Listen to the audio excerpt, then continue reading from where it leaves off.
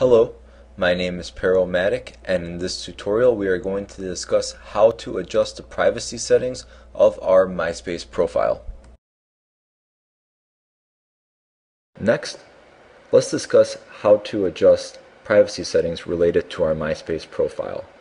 Many of the privacy settings can be found by clicking on the My Account button near the top right-hand corner of the screen. MySpace loves their synonyms, and you'll notice that clicking on the My Account button in fact opens up the account settings page. By default, it opens up with the contact info section ready for editing. Notice the menu bar containing links to various sections of our MySpace account. By clicking on these sections, we can edit settings related to our MySpace account. This page, as the name implies, allows us to edit sections relevant to our contact information. Moving on, let's navigate over to the Account section by selecting Account from the menu bar. The most important setting we would like to point out on this page is the link at the bottom allowing you to cancel your account. Should you wish to cancel your account, this is the page you would navigate to in order to perform this operation. Next, let's explore the Password section by clicking the password link on the menu bar. This page serves for one purpose and one purpose only, to allow you to change your password should you wish to do so. Next, let's click on the privacy link. We're going to come back to this section shortly as it merits much further explanation. Let's skip over to the section on spam settings. This page allows us to control spam settings. Automated computer programs exist such as Friend Blaster Pro that will automatically initiate friend requests, add automated comments to our profile, as well as send automated messages. The best way to prevent this from happening is to enable CAPTCHA controls whenever anyone attempts to send us a message. Hover over the question mark next to the word CAPTCHA and it will provide you with more information on what it is. So we will select the checkbox to require CAPTCHA whenever non-friends attempt to send us messages. We highly recommend, as a security precaution, you check the box to require non-friends to enter your last name or email address whenever they attempt to add you as a friend. We have elected not to, since this is a company profile and not a personal one. However, we will require CAPTCHA. In the comments area, we will check all three boxes. We will require approval before comments are posted. This is great in order to make sure no one is posting anything derogatory and that you are policing what others are posting on your profile. Also, we will require CAPTCHA in order to add comments and only allow friends to add comments to our blogs. We'll leave event invitations alone. Only our friends will be allowed to send us event invitations. And we will uncheck the box to allow anyone to send us IM invitations. To make these changes stick, we will click on Save All Changes, and notice our spam settings have been updated. Next, let's click on the Notifications tab. This page allows us to specify for which events we will receive email notifications. Simply check a box to elect to receive a notification for that event and uncheck a box to elect not to receive notifications for that event.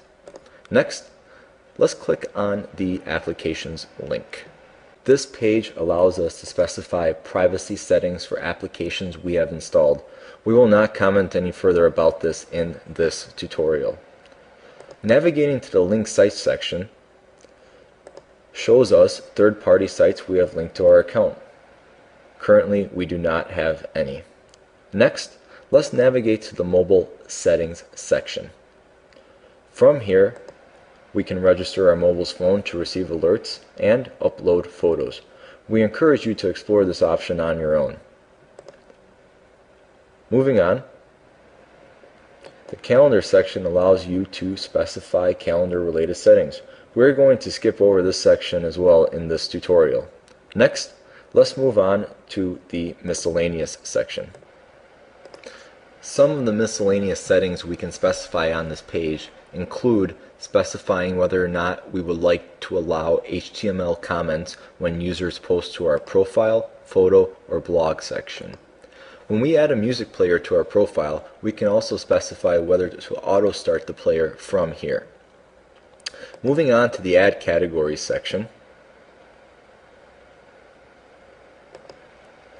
MySpace makes its money through advertisements. As such, they added this little treat to target users with ads more specific to their interests.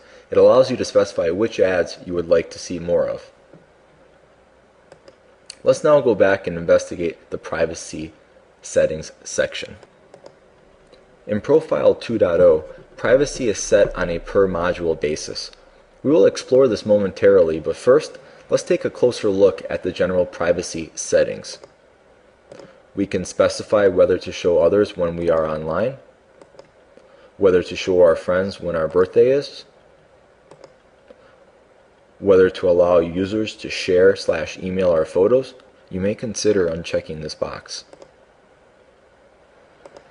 You can elect to block users under the age of 18. However, parents with children under the age of 18 who wish to add their child as a friend will need to keep this box checked. We can also block users on an individual basis by clicking Block User on their profile. To make these changes stick, we need to click on the Save All Changes button. Next, let's investigate how to specify our privacy settings even further. Hover over the Profile button and click on Customize My Profile. We have already discussed appearance and themes in an earlier tutorial, so we will not touch on those now. What we will discuss is how to adjust privacy settings for modules. The individual sections below with a blue bar are all examples of a module. For instance, basic information, music player, and interests are all examples of a module. Modules can also be added or removed by clicking the Modules button in the top left-hand corner of the screen. Notice all the modules with a smiley face have been added below, and the ones that do not have a smiley face are not in the preview window below. We can move modules around by hovering the mouse over them until we get the crosshair cursor and then dragging them to where we want. Let's experiment by moving the calendar control. We'll hover over it and drag it to where we would like. We can also remove a module by clicking on the X. Notice in the Modules menu near the top of the screen, when we click X on the calendar control, the smiley face will be removed, indicating that it is not displayed in the preview window. We can remove the Details module by clicking on the X